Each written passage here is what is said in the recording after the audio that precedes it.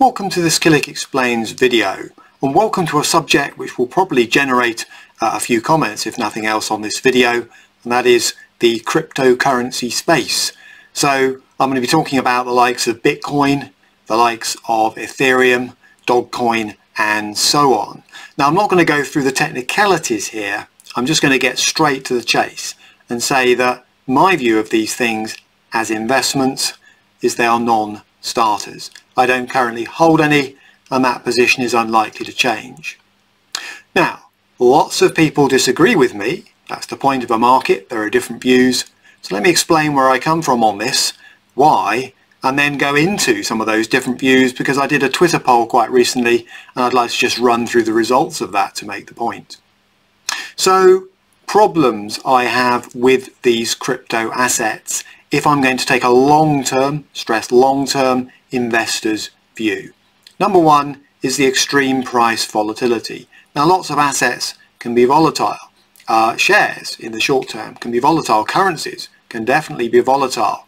But over the long term there is a degree of price predictability and stability. If you look at long-term charts, okay, the direction of travel can be to a degree mapped. But personally I can't do that with these crypto assets. Sure, recently prices seem to have risen. Some high profile names, the likes of the Elon Musk at Tesla, have chipped in. Some of the biggest investment banks in the world, JP Morgan and so on, have had a change of heart.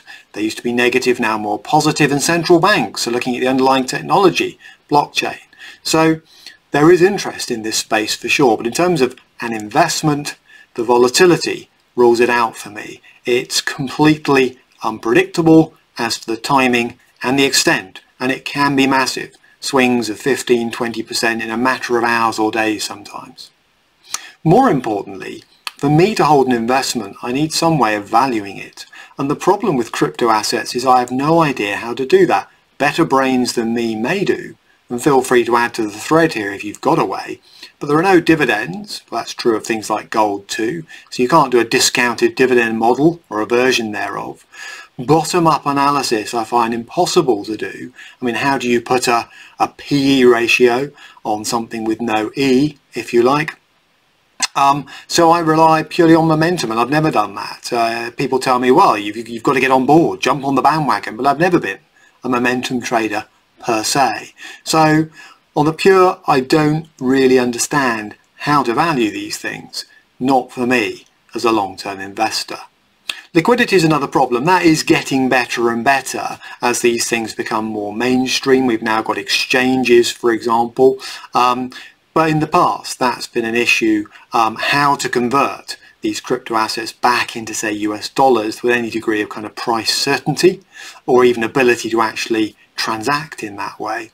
And then there's the classification issue, and I have a problem with this too, and I'm not the only one. Regulators, HMRC are grappling with this. What are these things? Is Bitcoin a commodity?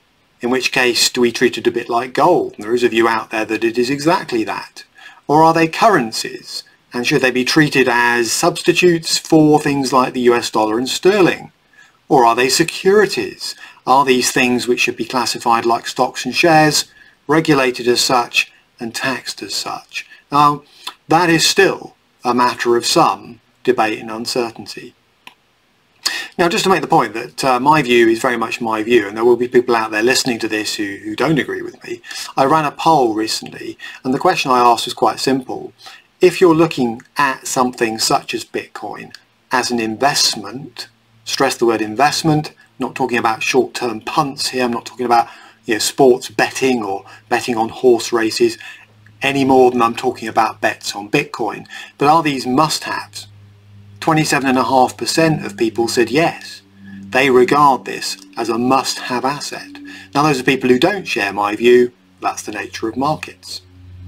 Okay as a side bet was 37.6% of the people who replied, and that's probably closest to my personal view. Some people have a kind of fear of missing out and see these as a possible hedge against the movement in other assets, I guess. So a very small proportion, as little as 1% of their portfolio might be in something like Bitcoin.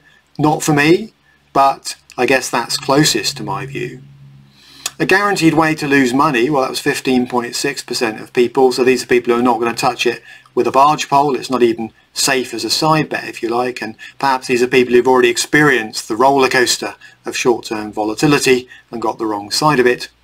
And then interestingly, nearly 20% of respondents said they couldn't comment. And that means that in this space there might be a big education job to do at some point.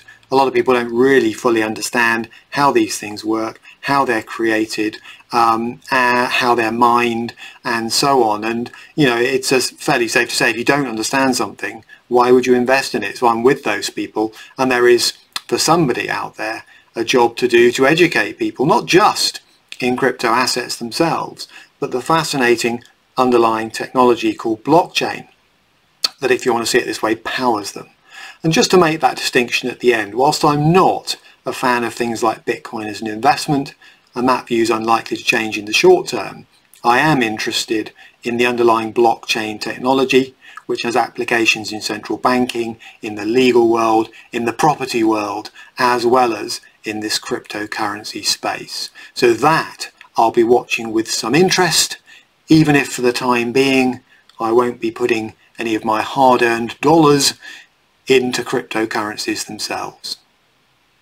To find out more on this topic, I have done a few Killick Explains videos, so you could go to our library at killick.com/learn. And for those people who are thinking crypto's not for me, but I wouldn't mind knowing a bit more about investing in general, well, my How to Invest in Equities guide is out there. If you were to email me, editor@killick.com, I'll be more than happy to forward a copy. To date, I don't have an equivalent guide on crypto assets, but if there's enough demand, who knows, I might be persuaded to do one.